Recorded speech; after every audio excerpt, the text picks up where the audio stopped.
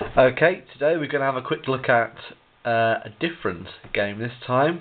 We're going to have a look at Discworld Ankh-Morpork by Terry Pratchett. This is a game by Martin Wallace, as you can see there at the bottom. I've only heard good things about this game, so let's have a look inside and see what's going on inside the box. So, first of all, we've got a very nice glossy rulebook. The artwork, as you can see, is incredibly fantastic. Nice looking Discworld themed artwork that's not been skimped on. You see an auditor down there in the corner. See a picture of the game board there. Starting the game, playing the game. How to place pieces. The different special abilities that cards give. All the different personalities that are in the game, which I'll go through in greater detail later, and a little bit of FAQ. I mean, as you can see, the game isn't particularly in depth because, as you can see, the rulebook is very, very small, so it's very simple. Definitely, maybe a game for everybody to play, the entire family. Maybe good over after the Christmas period. So let's move on and have a look at the rest of the game. That's the rulebook out of the way. We have the board, which folds out like this. See if you can see just the bottom of it there. As you can see, very nice again. Got the values on it and stuff like that. Nice. Built around in a sort of old Ankh-Morporkian style. There. Nice board there. Easy to put away as well, actually. I often have trouble with boards. So let's move on. Right, so we've got some quick reference cards here, telling you the basic stuff. Again, condensing down the rulebook into these cards. There you go. Ah, goody. A big baggie full of pieces. There are 4 player types in this game, so you can have 2 to 4. We've got red, green, yellow and blue. Also have some independent pieces. We've got things like the demon markers here. There's trolls as well. See the tiny troll? There's a troll. Let's have a look inside. They're quite nice little wooden pieces, very sort of old-fashioned nowadays, I suppose you'd say. Would have been nice to see some plastic pieces in here, but I suppose for that old-school feel, you want to go for a bit of wood sometimes. Yeah, nice glossy pieces, very hard-wearing, not going to break at any rate. So yeah, nice big bag full of them. Look at these. Right, these are the personalities in the game. What you'll be doing is at the start of the game you'll be dealt out one of these cards, and it will have a secret objective written at the bottom here. You will be working undercover, as it were, to try and fulfill your objective by the end of the game turn. So you've got Vimes, Veterinary. Everyone will know Veterinary if you've watched the Sky programs for Discworld. He's been in, I think, every single one of them actually, but Lord de Word, Lord Celashi, Lord Rust, Dragon King of Arms, and Cyrophase. Yeah, quite nice cards there. Once again, very good artwork on top of them. Very nice.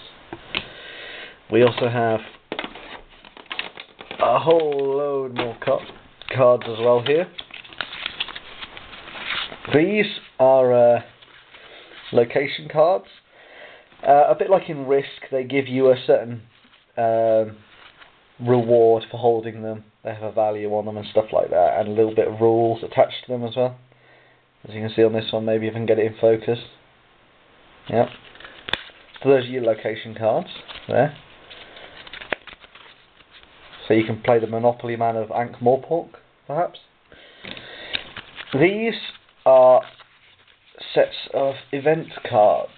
in the game. Let's see if I can shuffle through. That should be the way around as well. These are the more hardcore ones. There's Death, for example, written in capitals, as it should be. But there's lots of different ones, all sort of harking back to the game. Very much a fan service product, this. But as you can see, at the top of these cards are a set of actions that you can do in turn. So in this case it would be draw a random event, do what is said on the card, which is here, remove 1 minion from the unreal estate, and then play another card, which is that one there. Death, as you can see, kills off a lot more, but you can build his house. Lots of different ones here that any fan of Discworld will certainly enjoy. See if we can find anyone of importance. Oh, there's Adora. Mr. Tiatame. But yes, these are the more veteran cards. They'll be placed at the bottom of the deck. Then you'll have on the other side another set of cards, which we'll just get out of here. So one of the things I can complain about is the box control, but never mind. We have the green ones. Now these ones sit on top of the brown ones, and are slightly easier to do cards. They won't cause as much havoc and stuff like that. But very nice once again. Great card art on all of these. Very nice. Yeah, there we go. Then we also have these, which are the random event cards. The dragon, but you have to be able to believe in dragons to have a dragon, I suppose. Demons. Mysterious murder. Trolls, but not in the dungeon, just normal trolls. Where's your random event cards? These will all sit to the side of the game board. Then we also have these, which are money tokens. As you can see here, we've got some silver and some gold. You'll be trading those in the bank to buy buildings and stuff and pay for insurance. Not bad, not bad. I like these, that they were all coming on a pop-out card. Very hard wearing, which is always nice. Maybe a little dull. Could have done with being a bit brighter, but I like them. I like them. And also something that you do not see in a game, especially a board game, very often, a D12. Now, I do recall that in the collector's edition of this, the dice is a little bit different, and it says 7.5 instead of 8. I think that's right anyway, so I'm sure someone could correct me. But yeah, that's the concept of the box. As I said, you play through with one of these secret personalities, placing minions, doing things on the cards, trying to win, but stop others at the same time. It's very important to know what everybody else could be aiming for. As you can see here, Vimes. If the game ends due to the cards running out, then you win the game because you protected the city, basically. Veterinary wants to have minions all over the place, his secret agents. But yeah, it's going to be a really fun game to play. If you love Discworld, you will absolutely adore this game. If you don't love Discworld but you love area control and secret schemes, then you might enjoy this. If you're a bit of a munchkiner, maybe. But yeah, that's Discworld for you. A pretty fascinating game, if I say so myself. Can't wait to give it a couple more games. And there you go.